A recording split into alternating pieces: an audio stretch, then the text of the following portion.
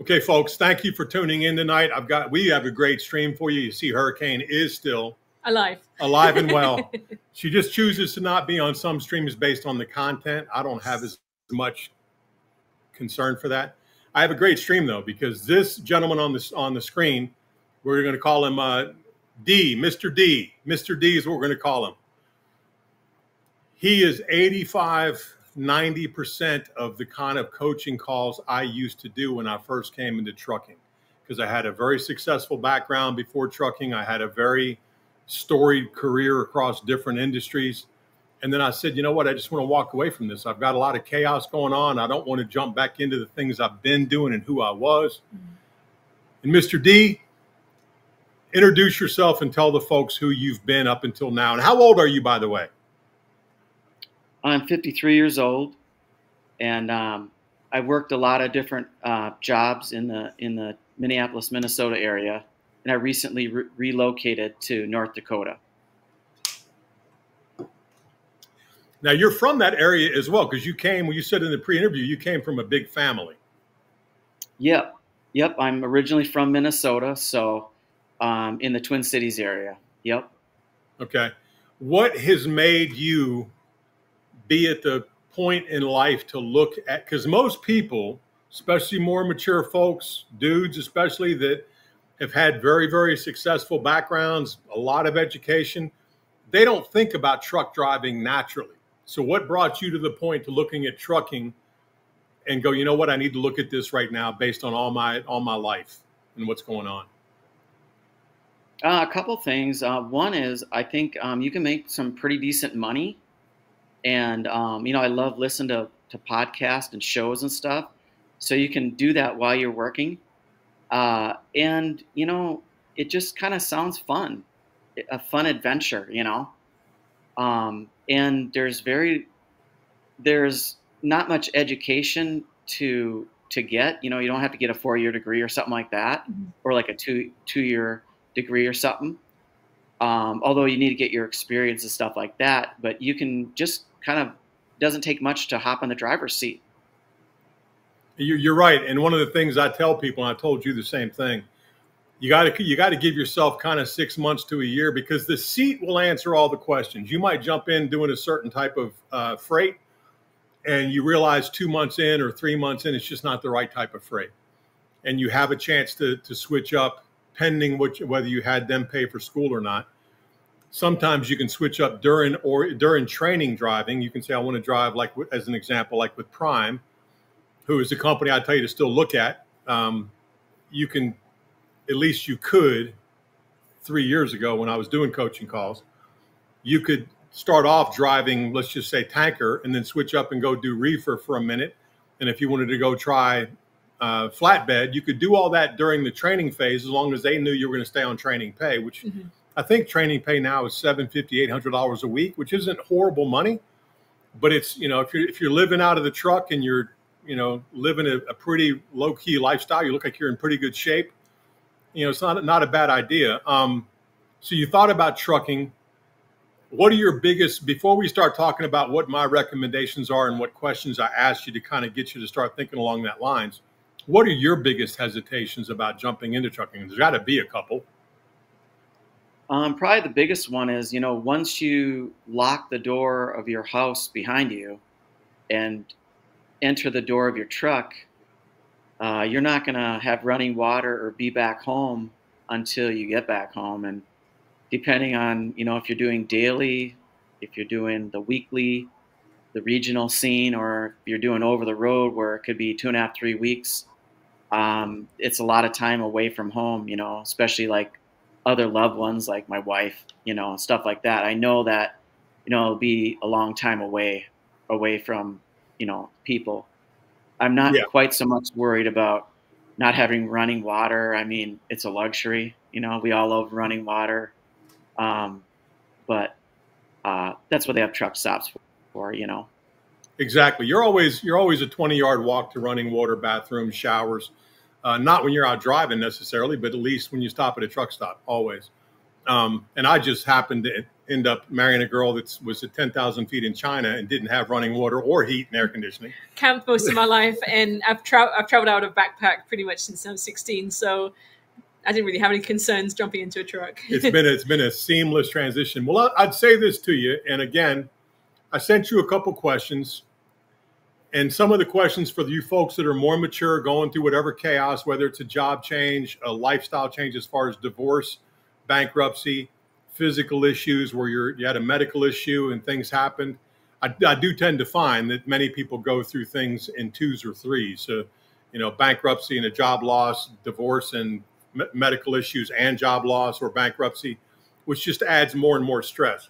And like I told you in the pre-interview, my concern with anybody thinking about jumping into a truck is if you don't drive with a teammate, it is a very solitary, not lonely, because I don't get lonely. I never have gotten lonely, but it's a very solitary lifestyle.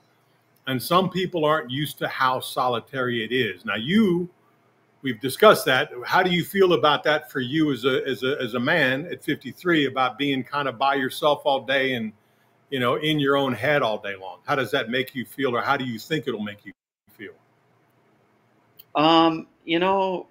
I don't think it'd be that bad, because you always got a phone around. You can always talk to people, and then also, like I said, you can listen to different podcasts and whatever you like to listen to. And then the reality is most people have to work a job anyways, where they're gone from their house or family, and depending on what they're good at, either they're around people a lot, or they're solitary on their job, right, whatever the job calls for and they're good at. So I don't foresee that being as big an issue. But then again, I've never really done that before, Yeah. Well, it is. I'll tell you, being out here now 8.5 years, it is something to remember that, and sometimes you got to take it day by day. You got to take things day by day, almost like Alcoholics Anonymous. Never been to them, but I've heard all the stories, and they say you're just chasing one day. Sometimes you're just chasing the next hour, to get through things. Trucking, especially if you're already in a little bit of chaos or trauma, as some people say, and you're switching into a career, because a lot of people aren't comfortable with change. They're not comfortable with pattern disruption. A lot of guys your age that I did coaching calls with, I did a lot of female coaching calls as well, but the men, let's just talk about that, because I understand how a man thinks. Mm-hmm. You've been that dude your whole life, and you've normally been in a job for 10, 12, 15, 20 years. And I had a lot of lawyers, I had a lot of doctors, I had a lot of professionals, a lot of executives that whatever had happened, and they're like, hey, I think I want to take a break and just catch my breath. And they sounded like you. They have your educational background, which is phenomenal, that you and I talked about. You have a broad breadth of experience, but you're like, I'm thinking about just being a truck driver. And people look down on some of that, but they just don't know any better. And if you make it fit you, because what fits you is not going to fit me, or not going to fit necessarily Hurricane. What fits you, you'll find through that steering wheel. And if it does fit you, the business, I think it'll be something really, really settling for you, especially in the middle of chaos. Does that make sense? Yeah. It's bringing in a halfway decent income, has a way of, making a man feel better, Yeah. Well, you got also, anybody that's listening to this now or later, just like Mr. D, you got to remember that the lower income is only the first 6 months to a year. And it's not necessarily going to be 6 months to a year. If you make the right move or with the right company, you could be closer to six figures in the first year. But the first year is just really getting your experience, getting accustomed to handling all the DOT things, all the clocks, all the drops and picks, all the driving through major cities with an 18-wheeler if you choose to do that. Mm-hmm. Now, I would tell you, and again, this goes to everybody listening now or later, you need to also, like kind of what the questions were I sent you, do you want to drive? Do you need to be back home? And I'm not going to ask you that question because I know it, but do you need to be back home every night or every weekend? That will affect which company you go with. Are you okay being on the road for, a week or two or five, or being gone for 6 months? that will affect what job you go with. Are you okay going further south, or do you want to stay up where you are up further north, which you're going to be handling a big truck in the middle of snow days, which snow because you were raised in, Minnesota area. That affects it because you can ruin your whole day dealing with snow. You know that already just with the passenger car. Add 14 more wheels to it. So all of that comes into play. And I will tell you, because you're thinking right now, possibly something more local. Only thing I'd say there, man, is you might not know until you do it, but local was my least favorite of all the types of modalities I had. I didn't enjoy local at all. Matter of fact, there were many times, because you said one of the jobs you're looking at, and Mr. D is not in school yet, by the way. He's got your permit. What else do you have right now? Endorsements. All I have is my permit. I'm kind of working on my med card. I need a letter from my med card, and that's pretty much it. Okay. If you have a chance and you can afford it, I'd go ahead and get your endorsements too. They're fairly simple tests, and I know from the background and pre-interview you're a very smart guy. But I just like some of that's going to be because if you land in the wrong gig for the first 3 to 6 months, you will absolutely hate trucking, and I'll tell you that you will. So being back home, you said at one of the local jobs you're looking at, it's almost an hour commute each way. Then you're adding kind of on your 12-hour day, another hour on good driving days. I didn't like it. Matter of fact, even when I was doing local, I ended up sleeping in the truck most days and taking back off from the yard because having to get to the house, they were doing construction on 77 coming out of Charlotte up to where I lived in Lake Norman. And it was an hour and 30-minute ride one way. Each coming and going. And I'm like, no, I'm not going to, I'm going to sleep. So you're still kind of sleeping somewhere else. Why not go ahead and just be over the road? But you might like it. Now you're talking about, and we don't need to get into specifics, but you told me that you were thinking about that. It kind of depends on which company does what with how they pay and whether they pay for your schooling. I wouldn't be scared of a company paying for your schooling. I would just try to make sure, and I'm going to say this, I'm going to list a couple companies and I'll send you these same things via email as well. I still believe, and I know the business right now is in a little bit of a dip. I still believe Prime is a good starter company for a more mature professional guy like yourself. I'm not saying people that don't have a good educational background or whatever else wouldn't fit, but Prime has a really, really good training program. Mm-hmm. They let you bounce, or at least they did let you bounce. Like you could come in and start on flatbed and try that, and then you get to the end and say, hey, can I try tanker out? Because tanker is a different animal. And then, hey, could I try reefer out? So the people I talked to were able to ask that question and have that happen. So by the time they landed in the seat, they had already done those modalities with a trainer with them. They had to stay on training pay, and they kind of got a little bit of a glimpse of everything rather than having to go move to a company who did that or move within the company and do it yourself. Because there's nothing like having an extra set of eyes with you when things go south, which they will. And I was with Prime at the very beginning, and it was very professional, very easy to look at what you wanted to do, and quite straightforward in a sense. You didn't have to really deal with, especially with the training. It was all about training. It wasn't we got this job and we want you to do this and do that. It was really for the beginning and starting out and not really knowing much about it. Other than CDL school, it was, for me, it looked like it was really good. But then I jumped in the truck with my trainer and everything else was different. But so all that's going to come into play for you. What questions do you have about any of what we've said so far? Do you have any questions that popped into your mind? Yeah, question. Maybe this helps your viewers too. Where does Prime do their training at? Missouri. And I want to say, I can't remember which city, but Springfield, Missouri. That's their hub. Okay. But I think they may have one other hub somewhere else, but most of it is Springfield, Missouri. And they will send. Go ahead. I'm sorry. Did you have to be with them for a certain amount of time to pay back your schooling and stuff? Yeah, I think their training program, if they pay for it, is very similar to other companies. Whereas you have to be with them a certain amount of time to cover that cost. I think it's 12 months. Investment that they put in. She went there because she already went to CDL school. She had watched my videos. Yeah, I was a little different. Basically, I was a little different. I'd already gotten my CDL, and I wanted to just go there for the training. like your experience training, not necessarily from start to finish, including CDL school. So mine was a little bit different. She walked in with her license already because the CDL school gave her that. And then she was just there trying to get more for the experience training, I guess, for the 6 months to the year. Get the driving training, not just the CDL school training. Yeah. So it's a possibility for you that they will probably have you a limit. And we talked about this in the pre-interview. They will probably have you a limit on driving automatic trucks only, because a lot of their fleet now is automatic. But it's a trade-off. You know, do you want? If I had my choice, I'd rather drive an automatic.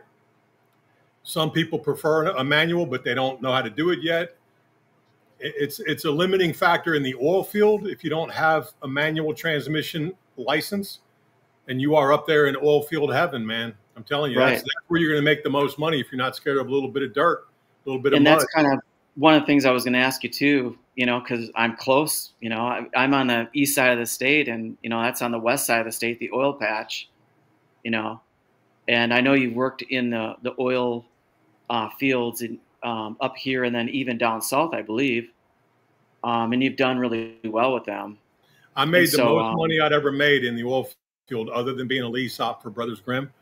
And I enjoyed it even more because you talk about, it's kind of like, even with some of the things you did in school, it's kind of like the harder the business is, the less people are interested in it. And doing the oil field crude oil, especially in some of the states where there's snow, because I did mine up in Wyoming. I jumped into Wyoming into a company, and it was snowing from up until the first or second week in June, which just blew my head apart. But I was at 7,000 to 8,000 feet, you know, running those loads and then taking them back down to 2,000 feet. But I had a good time, but it was very, very limited competition. I was on the pad at night. I didn't have a lot of people when I was dropping that were keeping me in line, because very few people want to be out in the middle of nowhere doing it. But I made really good money. So I would tell you that most oil field companies, you need to have a manual transmission ability on your license 9 out of 10 times. And you need to also be normally about a year's experience minimum. You living up there, if you found the right company, I'm not saying it wouldn't be something that they would let you in with 6 months, but you might have to be with somebody driving, you know, for a minute. But that's going to be your best money out of the gate, especially if you don't want to lease a truck somewhere, which Prime is going to push you to lease. Just understand that. Or you don't want to go buy your own truck, which I don't think you want to right away anyway. So the market's a little bit soft right now. So if you were my brother, I would tell you to cover all your bases financially, which would mean no lease, no truck purchase. Try to find the highest rate per mile you can find, and with the least amount of effort. You know, because they're looking at you just the reverse. They want you to work for them for the least amount of money you'll work for, and the most amount of effort you'll put in. So you need to almost reverse that in the trucking business and find those companies without talking it and without saying it to them that way. But oil field, it's even in South Dakota. I mean, it's a lot of companies down here too. Mm-hmm.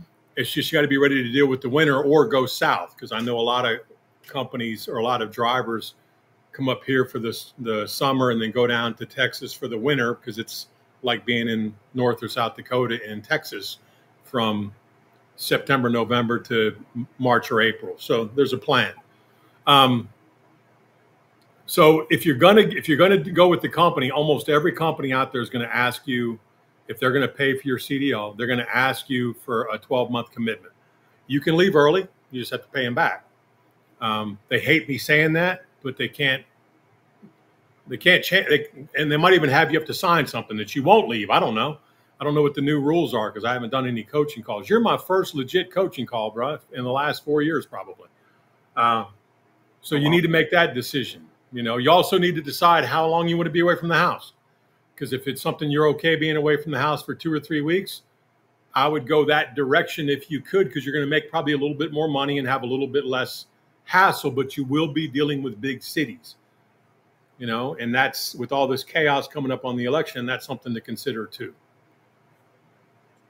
And then real quick, back to the oil fields, is there a particular endorsement that really works well in the oil fields? Like I'm thinking tanker, but that's kind of my Tanker. question. If you're going to do tanker, yeah, you can go do sand, and that's going to be pulling on one of their flatbeds. Probably, it doesn't necessarily require a tanker endorsement, and maybe hazmat, especially if you're going to do tanker. And I will add, when I was getting some training before I went to Prime, and then obviously jumped in the truck with Red. He said, the best thing to do is, get all your permit, get your endorsements, have everything done before you even get to CDL school, or at least while you're in CDL school. For me, the endorsements, I was like, hazmat, tanker. It was very baffling for me. And I thought, that's a lot of work, as well as getting the permit, the medical card, and those few things all lined up. And especially once you get your CDL. But actually, it really was just for me, once I broke it down and looked at it, it was just some studies for some tests. And as long as I got, like, your permit requires a test. The hazmat is less questions, I think, and tanker is a little bit less questions than the permit. And it's very similar to get that permit. It's very similar to get hazmat, tanker, and other things like that. So really, it's just about extra study. It's about going to the DMV and getting those tests and then passing them. And once I broke it down to just some more testing and just some more certificates, it worked out. Actually, it wasn't difficult. It was just a little bit baffling when you look at it at first point, and not really know what it is. But once you break it down, it was some extra tests, just like the permit test. And so I took them, and I had all of my endorsements. And, we might never use them, but I have them in case I need tanker. I have them in case I need hazmat. So. But you're going to need about a year's experience for the average oil field company anyway, unless you went out there and worked on the rig, which I wouldn't recommend. But you're going to need that oil field experience anyway. Do you have any other specific questions before I kind of go to the next thing I was going to talk about? No, or I guess I do. How do you go about finding a job, a well-paying job in the trucking business? Like, is there a website, or you talk to people, or you kind of put it all together, all your resources? Well, because like I told you on the pre-interview, companies tell you just enough to get the hook in, and you learn to read between the lines.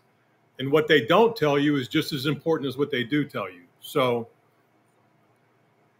I would just say, number one, I wouldn't get too focused on that, because if you can find something to make 50 to 70 grand the first year, and I know that's very little money compared to what you did in your past. I understand that.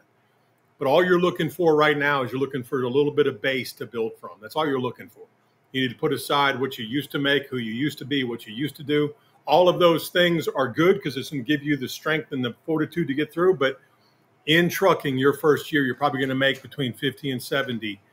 And it'll seem like even less once you start having the time in the truck and the taxes taken out and whatever else taken out.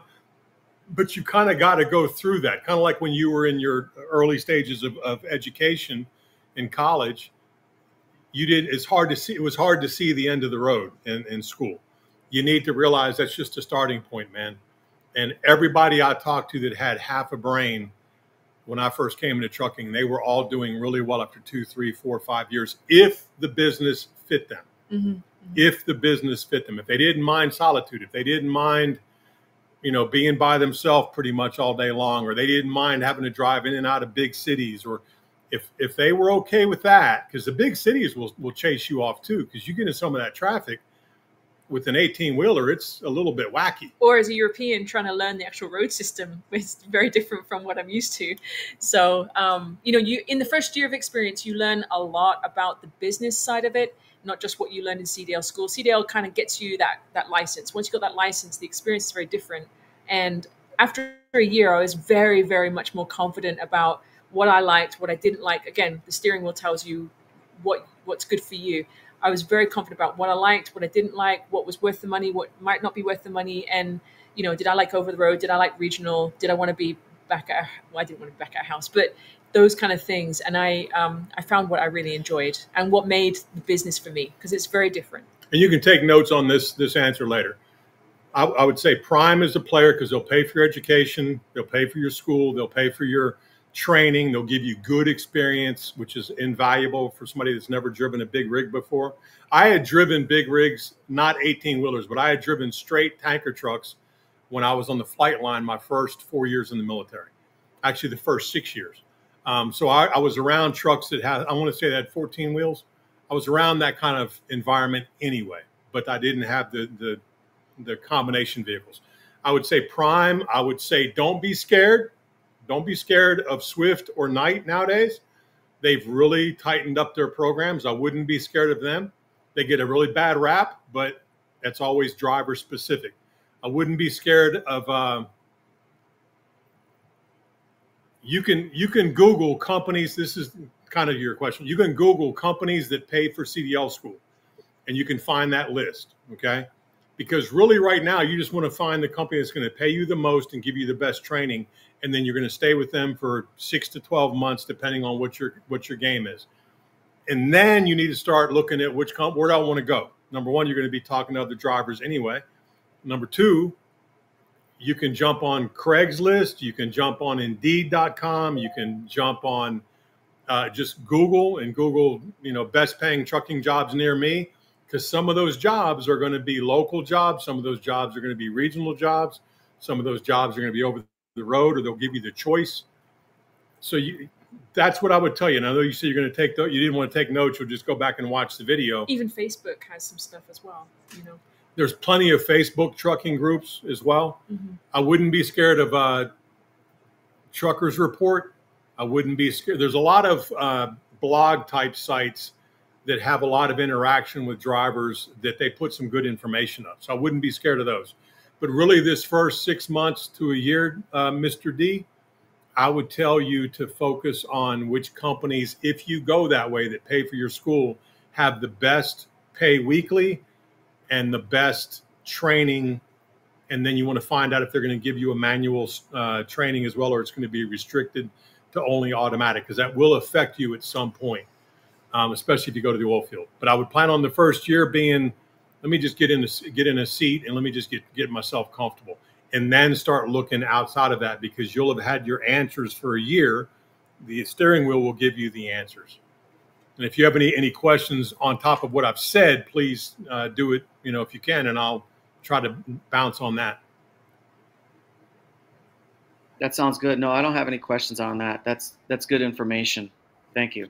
I just would be ready, man. One of the biggest things I had to get past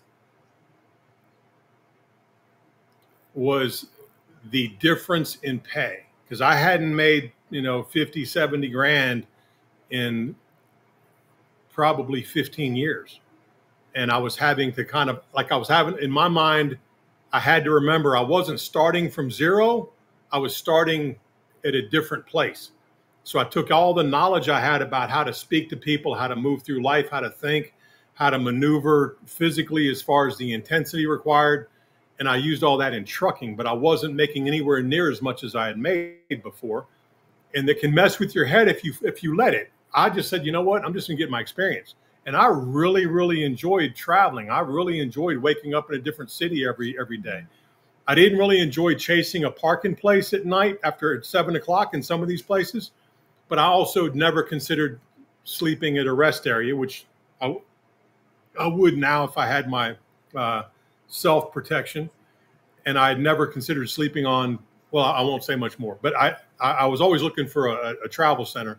I'd be a little bit more open on where I slept now based on that, just to do my 10-hour break or my 8-hour break. And when I came in trucking, they didn't initially have the 7-3 or 8-2 split for the sleeper berth. You'll learn about that. Sometimes you can get part of your rest done while you're at a shipper. You can go into sleeper berth if you're going to be there for 12 hours, if you're doing that kind of work. And so there's a couple ways to play that game. I just wouldn't look past the 12-month point right now. I'd look to try to get the most pay weekly, the most pay cents per mile after you get out of training. Try to find a company that'll do all that and give you the manual transmission driving. If not, I'll handle that later. And then plan on setting yourself mentally for 6 months to a year of comfortability before you start looking outside of what you're doing. because you don't want to get distracted by what the real mission is that first year, which is you train yourself on the business, you know, and the lifestyle, because it's a lifestyle. Trucking is a lifestyle. Trucking is not a job. If you look at it like that way, then it's a lot better to navigate. You're not working out per hour and all that. You're just making really good money. You're having a lot of fun. You're on the road, and it is a lifestyle. Once it goes from a job to a lifestyle, it's a lot. You don't ever feel like you're working, you know, never feel like you're working. But I would tell you those things, and those companies online, the top three, Prime, Swift, and Knight. I know people are going to raise hell when I said that, but you know what? I'm talking about somebody who wants them to pay for school, get good training with good equipment, with companies with decent CSA scores or higher than average, because all that matters. And with good equipment, especially, you don't want to be in a trucking company that's their truck's breaking down every week, and you're sitting somewhere in a hotel while the truck's in the shop for 2 weeks. You want to avoid all that, those little, you call them squirrels. You avoid all those little foxes and squirrels that get in to ruin your day. You want to try and avoid all that if you can, you know. And I would tell you, if you can be patient with yourself for 6 months to a year, number one, you'll know in the first couple months if trucking is for you. You might be out of trucking. You know, you might leave. I'm not trying to put any bad JoJo or mojo on you, but you could be in the seat and go, you know what, I don't like this. Or, and I know it's not going to be the case for you, some of you folks listening that Mr. D's story is resonating, you could be coming out of a relationship and go, you know what, I'm going to use trucking, and I'm going to find a girl to drive with, especially the dudes, and I'm going to try to rebuild a life on the road with a woman that actually wants to do this business too and just travel. Like, it's almost like being in an RV and just going dropping off packages to people. You know?